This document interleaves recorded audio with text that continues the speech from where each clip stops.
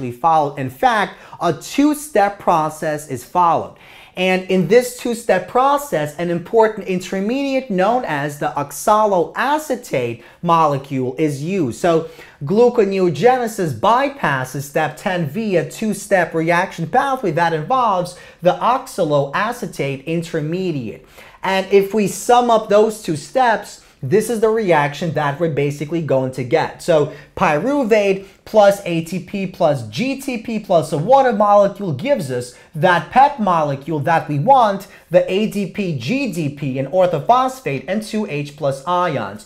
And this makes this reaction an exergonic reaction. Unlike this reaction, that would be an endergonic reaction.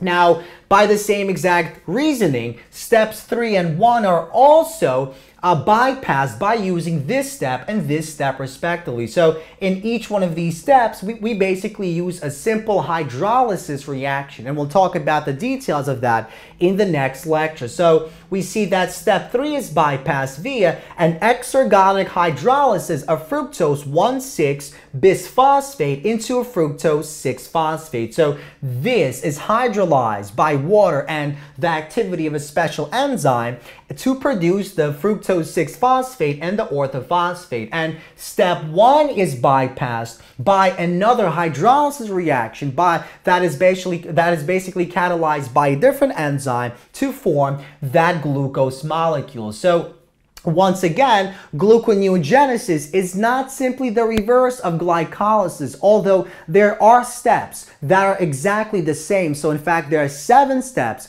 that are the same. The other steps are not the same, and the reasoning is because gluconeogenesis, if it simply followed the reverse steps of glycolysis, it would be a very endergonic reaction.